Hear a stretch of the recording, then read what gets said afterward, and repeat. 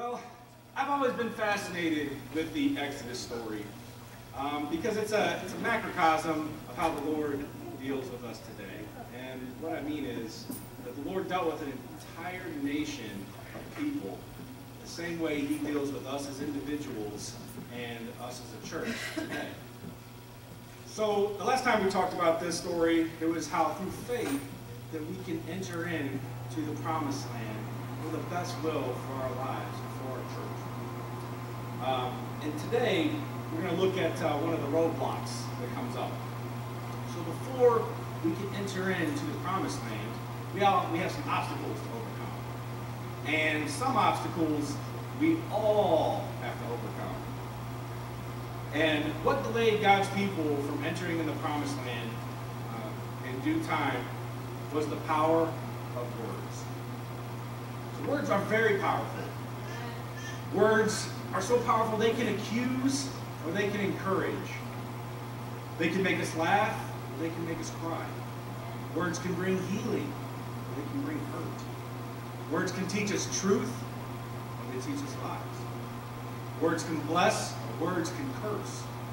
Words can use for gossip or to stop gossip. Your words will bring you victory in your life or defeat. Now the enemy works very diligently in the area of words. If he can keep us negative and destructive words coming out of our mouths, he knows that it will destroy our futures. Now the opposite is also true. If we can speak positive and creative words, it will create great futures for us. And the Bible gives much instruction about the power of words. In Proverbs it says, "A man's self shall be filled with the fruit of his mouth, and with the consequence of his words he must be satisfied, whether good or bad." That means the words that we speak in our life shape our futures.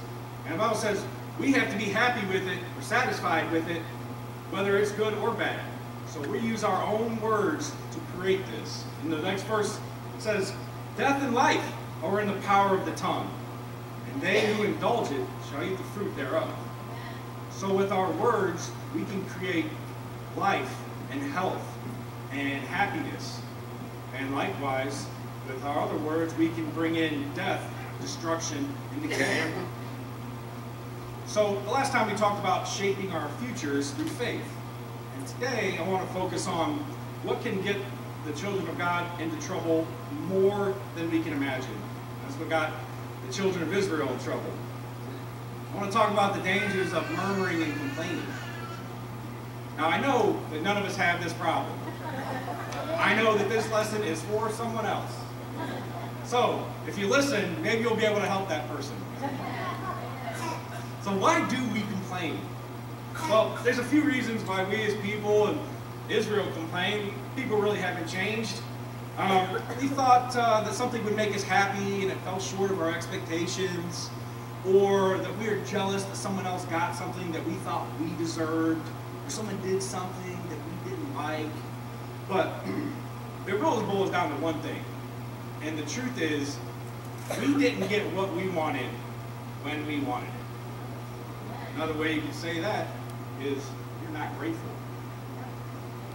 Now, if we're honest, we can all admit we've been guilty of murmuring and complaining. And sometimes it's comical what we complain about.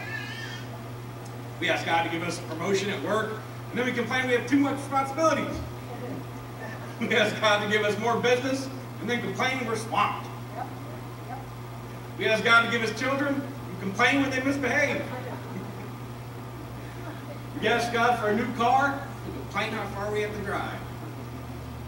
We ask God for a husband or wife, and we complain when they do something we don't like. So, there was this wise man, and these people were coming to this wise man every day, and they were complaining about the same problems. And the wise man is sitting there listening, and so one day he tells this joke, and everybody just roars in laughter. He waits a couple more minutes, and then he tells the same joke again, and a couple people chuckle. And he waits another couple minutes, and tells the same joke again, and nobody laughs. And he said, "You can't laugh at the same joke over and over again. So why do you keep complaining about the same problems?"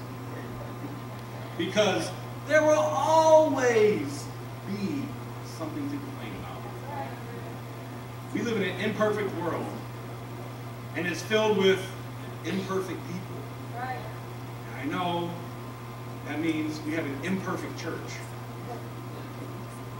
But the enemy will make certain that we always find something to complain about. So the children of Israel, they were in bondage, and the Lord heard their cries, and he sends Moses in to help lead them out of the way, out of Egypt. And the children of Israel see the most awesome display of God's power ever witnessed in the history of mankind. I mean, Jesus did a lot of things, but his were personal miracles. God's power was on display for all to see in unbelievable ways. But were they thankful? Literally, the first thing that they did after they come out of Egypt, and they get showered with gifts and treasures. They get up to the Red Sea, like, what'd you do? You let us out here to die? Because a complainer will always have something to complain about. God can do miracle after miracle for us. And if we allow the enemy to have his way, we will only see all the negative and what is wrong, instead of seeing what is right. We can always find something to complain about, even in the midst of continuous miracles. The Israelites saw unbelievable miracles, yet they still could not believe that God was watching over them. And the main reason for murmuring and complaining is that we are simply not grateful. I think about my life, when I complain and murmur, I'm focusing on the negative. And now, we all have like a go-to problem or a go-to person to complain to, and mine was my dad. So during a particular time, there was this issue, and I lived a course of a couple of days, and I kept complaining about this and that, and about the second day in, he was like, "You're always complaining." And I said, "Well, you're the only person I complain to." But that bothered me. And don't get me wrong, at the time I felt that I had every right to be upset. But I realized I didn't want to be that person. And it really wasn't fair to my dad to have to listen to me complain. And even though I felt that I was right, I forgot the words of the psalmist. I will bless the Lord at all times. His praise shall continually be in my mouth. So, us, much like the children of Israel, have to be careful what we complain about, and to be careful what they ask for. Children of Israel were complaining about food, so God gives them this stuff called manna, some kind of coriander kind of bread thing, and they were eating this manna, and after a little time, they got tired of manna, and then they had some cooking competitions to see who could come up with the most creative ways for manna. So they had manna burgers and manna waffles and manna, pancakes and manna souffle. They made it all the different ways that they possibly could, and they got a little tired of it. And they said, "Oh, for a few bites of meat, that we had such delicious food back in Egypt. We had melons and leeks and onions and garlic. Oh, it was so great back there."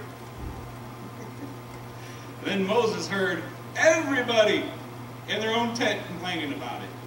And it says the Lord became angry? No, it says exceedingly angry. And Moses got worried. And so God said to tell Moses, "Tell the people to get themselves ready. They want meat?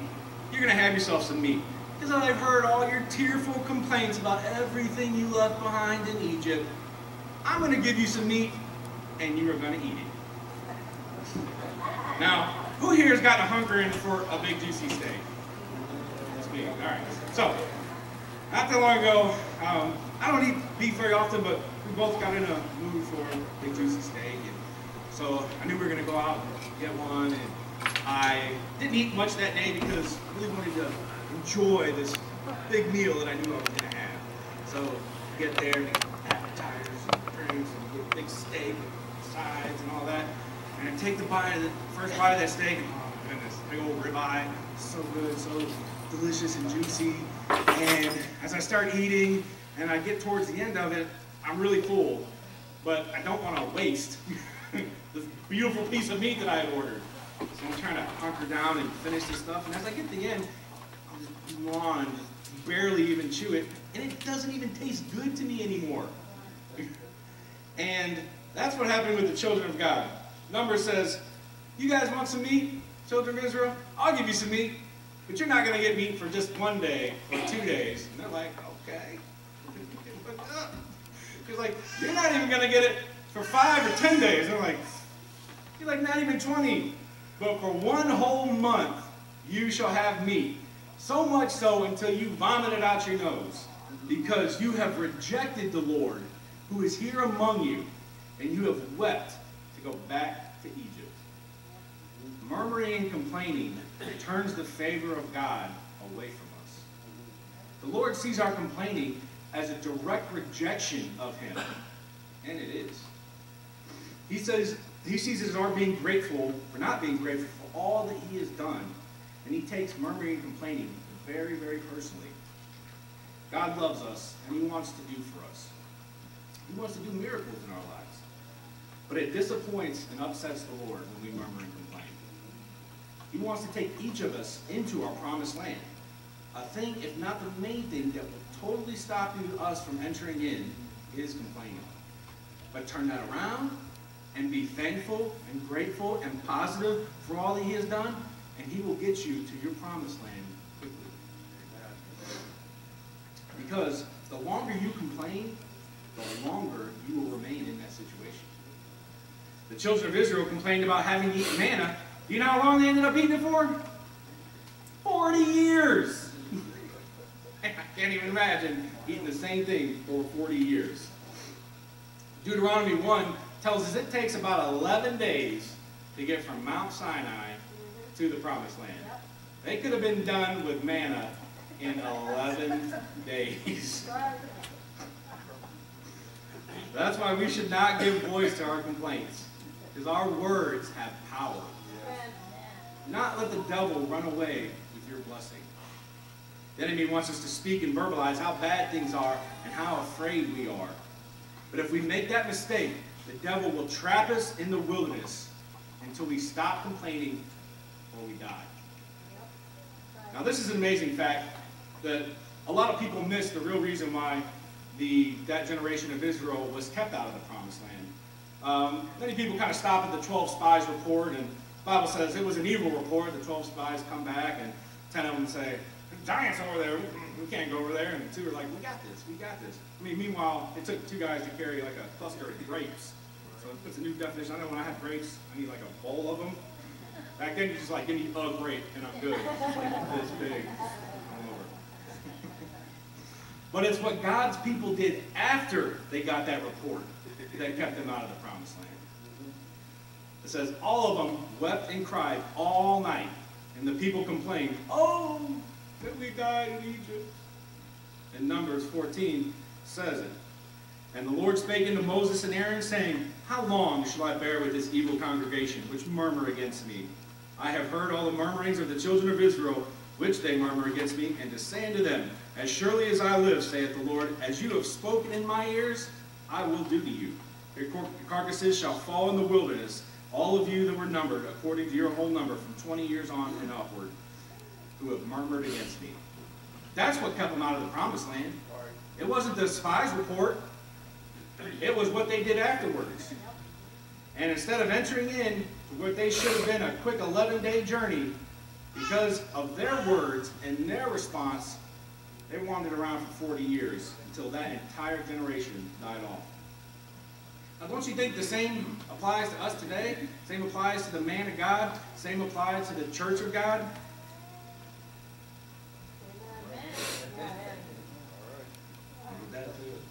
Stop preaching on the metal. Now, some of you have been dealt with seems to be an unfair-handed life. Maybe a mate walked out on you. Maybe someone is treating you very wrongly right now. Maybe you've been diagnosed with a life-threatening disease, or maybe you have recently lost a loved one and are in great pain. But you might have every reason in this natural world to complain, but don't do it. Let me encourage you. As difficult as it may be, bite your tongue. Do not allow any unwholesome talk to come out of your mouth. Unwholesome talk will keep you in that very wilderness that you are in.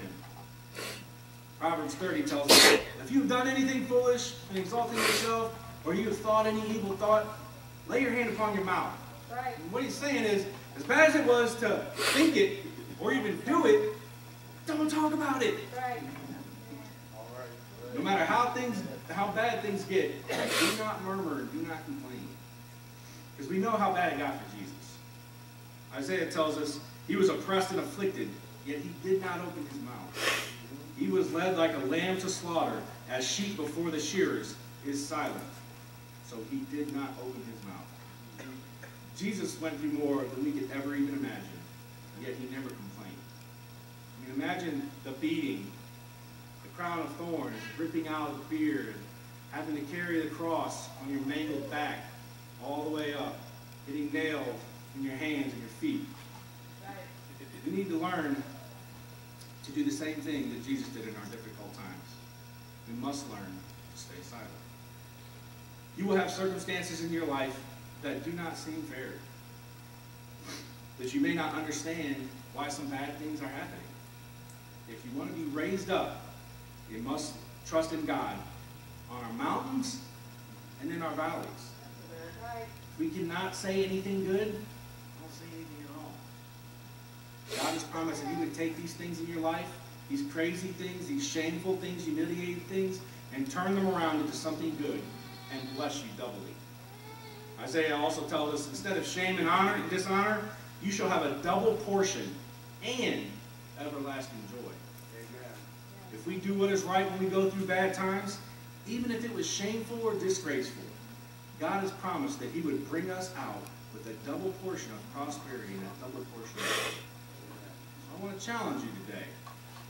Murmuring and complaining is destructive. Every time you're tempted to complain, allow that to be a reminder to thank God instead. Thank God for something that he has done for you. Give someone the right to tell you, if you hear me complain, tell me.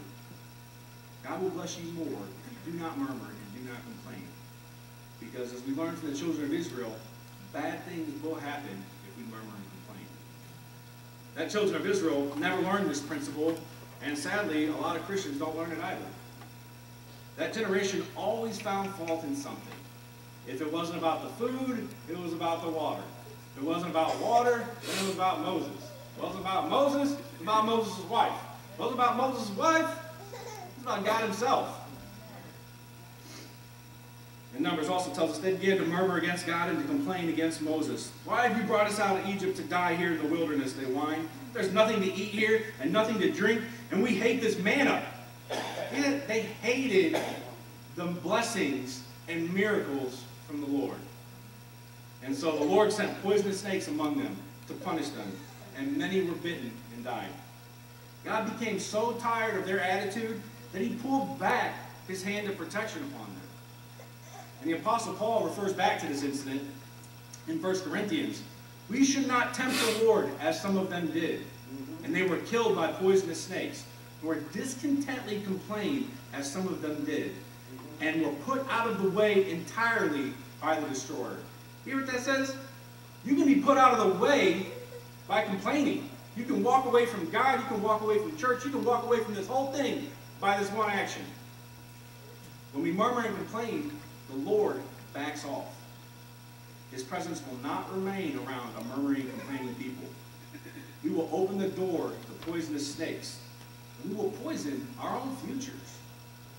When we constantly are negative and constantly finding fault with something, we're opening the door for bad things to come into your camp, into your life, into your family. We will release the poison into our homes, into our bodies, into our work, into our businesses, into everything that is about us. But the opposite is also true. If we remain positive and we keep our hearts cheerful and thankful, it is like good medicine. The Proverbs says, a merry heart does good like a medicine, but a broken spirit drieth up the bones. It should have taken the children of Israel 11 days to reach that next higher plane in their life. Instead, most of them never entered it at all. Most of them died in the wilderness. Why? The problem was their mouth. They were constantly murmuring and complaining. God says, come and follow me. It's just a short journey down the road, and I will bless your life to where you shine like the stars in the heavens. Just don't murmur and complain. Philippians tells us, do everything without complaining or arguing, so that you may become blameless and pure, children of God without fault in a crooked and depraved generation, in which you shine like the stars in the heavens. We all like that part. Yeah, who doesn't want to shine like a star in heaven? Whose person doesn't want their life to be so bright that it shines in the darkness?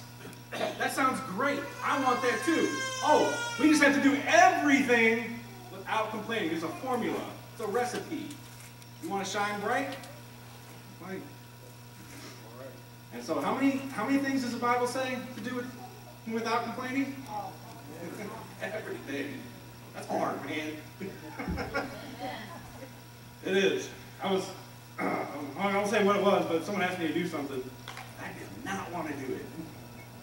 And I was like, okay, we'll do it. And I had to work really, really hard to not complain. Because I wanted to. I didn't want to do it. A bunch of reasons. I had like 10, 15 reasons why I didn't want to do it. But I had to discipline myself, like, no, I'm not going to complain. I'm going to go, and I'm going to do this thing. And then when I ended up going and doing it, it was nothing but, I built it up way more than mine. It wasn't bad at all. Maybe that's because I didn't complain, I don't know. But since they're not in here, Olivia and Isabel are very different personalities. Isabel likes everything to be just so, and just tidy. She usually cleans up her room. Every once in a while, I'll say, oh, go clean up your room. There's a couple of things, and she puts it away. And Olivia is a little different. She likes to have all her toys. She likes to pull them all out and have them all there on the floor.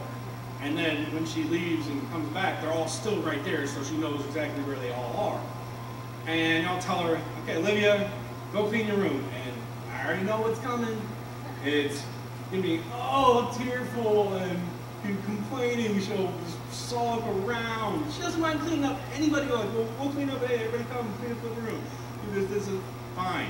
Say the word Olivia, clean, and room, and it's all over. And now I still make her do it, but every once in a while I don't feel like getting into it with her, and I say, Isabel, why don't you go clean Olivia's room? And she's like, but I didn't make this mess. I said, I know. I said, but I'm going to bless you more because you do. And that's the way God works with His children. Is we say, you know what, I already know this person, they're going to complain and murmur if they're asked to do something. You know what, I'm just going to go ahead and ask this person. They'll do it without complaining. And you know what, I'm going to bless their lives even more. So, stop complaining about working overtime, or the grocery store, or mowing the lawn, or fixing the car, or for me, shoveling the driveway of snow. Instead, thank God that we have the opportunity to even have the strength and help in life to do these things. If we stop murmuring and complaining, God will bless our lives so much that we will appear like the stars in the heavens. And He will elevate us to a higher dimension in life than we had ever thought possible. And I want to challenge you to do all things without murmuring and complaining. Can't say anything good? Zip it! The longer, you got to make a decision. It has to be a conscious decision in your mind that you will not do it. And you have to realize that the longer you murmur and complain, the longer you will stay in that wilderness that is in your life. If you refuse to murmur and complain, God will roll away the stones in your life and raise you up every time. Be a grateful person. Enter into that promised land. Enter into that next step in your life. Thank God for all that He does in your life. And God will bless you and give you the bright life that you deserve. As Pastor's going to come, I just want us to take a minute and thank the Lord for His blessings. Lord, thank Thank you for allowing me to be born on this earth. Lord, thank you for being born in this time of relative ease and so many comforts that we have. Thank you for allowing me to be born in the United States, where we are free to come and worship you. Lord, thank you for allowing me to be born into a family that taught me about your love and mercy. Lord, thank you for allowing me a roof over my head, clothes on my body, food in my tummy. Lord, thank you for this church. Thank you for this people of God that come together to worship you. Thank you for your love and for your mercy and all the things that you do for us, most of which we will never even know in this life. You are so merciful and so good, oh Heavenly Father. Oh, I thank you so much. Thank you for who you are. Thank you for loving me.